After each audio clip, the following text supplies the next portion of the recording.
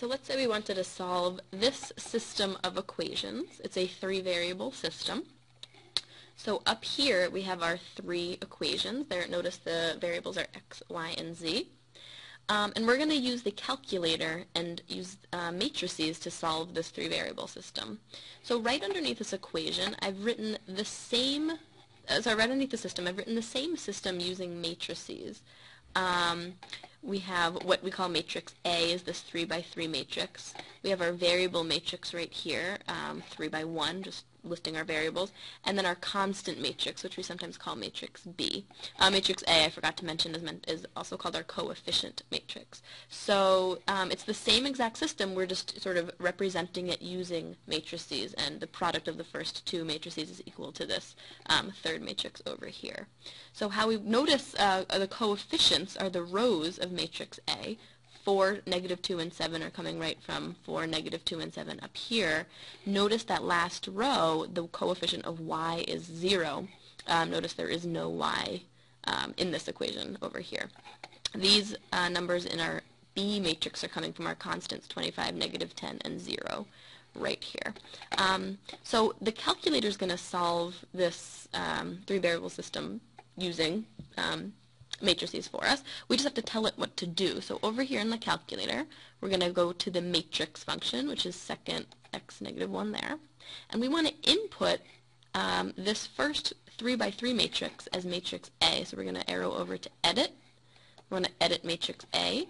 Right now my matrix A is a 1 by 1. I want to change that to a 3 by 3 using the arrow keys, navigating where I want to go.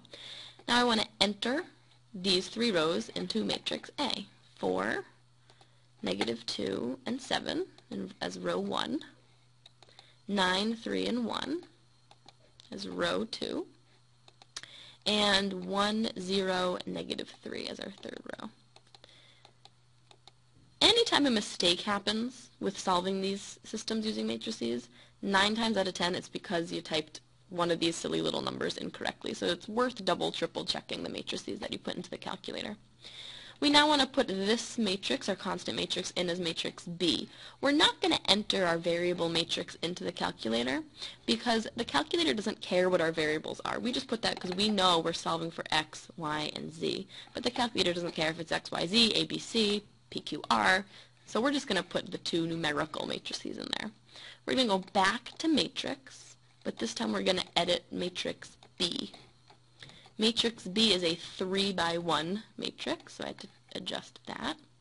And that has the values 25, -10, and 0. Alright, now I'm going to quit out of this.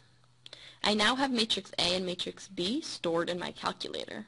In order to solve for this variable matrix, in order to solve for x, y, and z, we want to find the inverse of A times B. It's using some matrix algebra that you might not have heard of yet, but this does end up being a really quick way to solve a system. So what is the inverse of a matrix? That's something we're going to investigate later, or you might even investigate that next year in math. But it's worth learning how to do this on the calculator now because this is a really quick way of solving this three-variable system. Let's see. So A inverse, we're going to go back to matrix. This time under names, I'm just going to hit enter for A. To get the inverse of A, we hit this x -1 key right here. That gives us to the power of, it's not really to the power of -1, it's really the inverse of matrix A. Then we're going to go back to matrix under names. I'm now going to hit B. This is now going to calculate A inverse times B, and it gives us our solution matrix. So x is 1.46, y is -7.88 roughly, and z is 0.487.